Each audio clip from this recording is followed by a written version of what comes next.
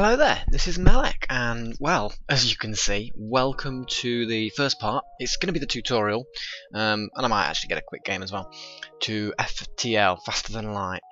This game's been one of those ones that's kind of been in the back of my mind for quite a while, and it's like a randomly generated space rogue type game where death is death, and it's not a fair game. So, just for you guys, I've been through a tutorial and had a couple of games. It's not easy, unless you switch it to easy, in which case it becomes too easy. So I'm going to stick with the normal difficulty. Let's go through the tutorial for you guys. A lot of it's actually quite intuitive. I'm the captain of a Federation starship on an important mission. We're being torn apart by vicious rebels, and I have data that's vital to the defense of the Federation. Travelling through dangerous sectors, rebel fleet in hot pursuit. Got to make it to the exit beacon of each sector before the rebels catch me. Okay, this is my ship, the Kestrel, and you could actually name it yourself. Start with different crew members and name them themselves. Now, one of the key things that was it was kind of like whether I did a let's play of this or not, was could I rename the crew? Now, when you first start out a proper game, not the tutorial, you can give each of the 3 crew members you start with their own name. But from that point on, any extra crew members already have names. And I thought, I want to name them after subs, I want to name them after random, you know what I mean? I want to give them all names. So I figured out how to load the save game into a hex editor and edit the names of the characters. It's not as straightforward as you'd think, but nah, I've done it before in the past. So that's why I'm going to be doing it. So I'm going to be naming all of my crew when I start properly after you guys. So yeah, it's basically people who have commented a lot. So I've just got a few names that pick off the top of my head. Maybe people I've quested with, but mostly people who have been commenting on my videos recently will be far more likely to get in there. Don't be offended if you don't get picked. I reply to a lot of comments. I've got more names than I could ever possibly deal with, but you know, I'm going to keep an eye out for those people. So anyway, there's the inside of my ship. Down here's my power stuff, my reactor. Here are the subsystems that don't need power. And basically I can hover over these and it will light up in the ship. So if I hover over the shield systems, there's the shield room. Hover over the engines, there's the engine room.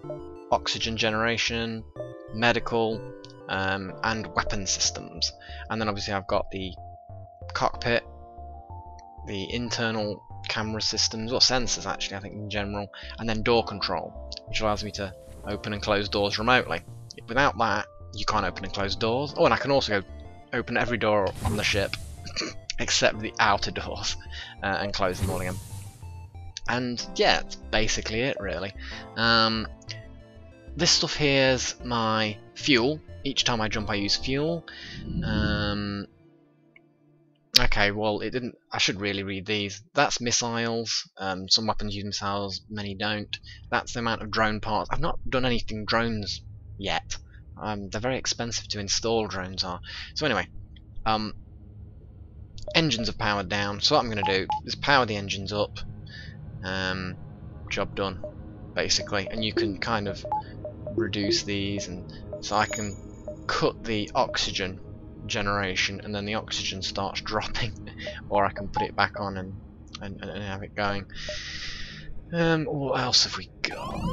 Oh no, the engines have exploded. This is the tutorial, so I'm gonna send these 2 guys over to the engine room. So it all plays in real time, and they're just basically gonna start repairing it. And as you can see at the bottom left here, it's slowly, bit by bit, bar by bar, repairing.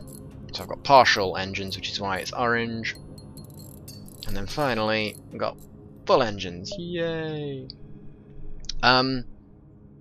Basically that's sorted. Now, excuse me, when you take damage, your hull takes damage, which is the bar at the top. You can't repair the hull while in space without certain types of upgrades, but generally speaking, you know, you're not going to repair that. You lose that, the whole ship explodes.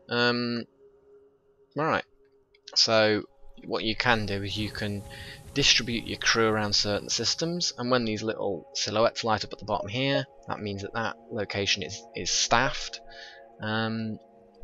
and it gives bonuses. So when that's staffed, it means that my shields recharge quicker, weapons recharge faster, engines give you more evasion, that kind of thing. Obviously oxygen deprivation I've demonstrated. The silhouette. Oh, there's a fire! Quick! You can press space to pause it. It's so automatic. You just open up the outer doors, the whole chamber depressurizes, and of course the fire goes out. And then you can close it again. Oh, the other thing as well, although when you open all doors... Oh, actually, I better not open all doors there. Although when you open all doors, only the internal doors open. When you close them, they all close, including the outer doors. Yeah, luckily, when you depressurize your entire ship, people don't get sucked out into space. That would be bad.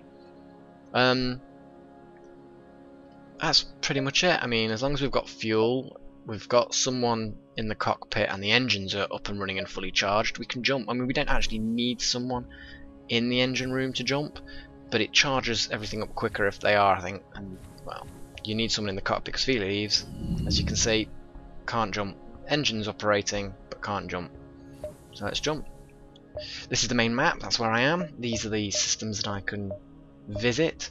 And let's just go to that node. Okay.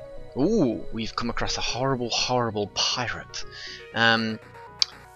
Yeah, every now and again with choices you get these blue ones, and they just mean that you can only pick this because of a certain reason, like you've got better engines or something like that. So yeah, it's best to normally go for those. Okay, welcome to combat. We can press space to pause or not. So I'm going to pause it, and activate the weapons and target the enemy shield systems. We've only got dual lasers, that's rubbish. Okay, I'm going to unpause it. Weapon pops out, starts charging up. Now weapons do self-fire, but they charge quicker when you've got someone in weapons. Oh, someone's fired but missed. They've missed because the pilot's dodging. Oh, look at that, nice.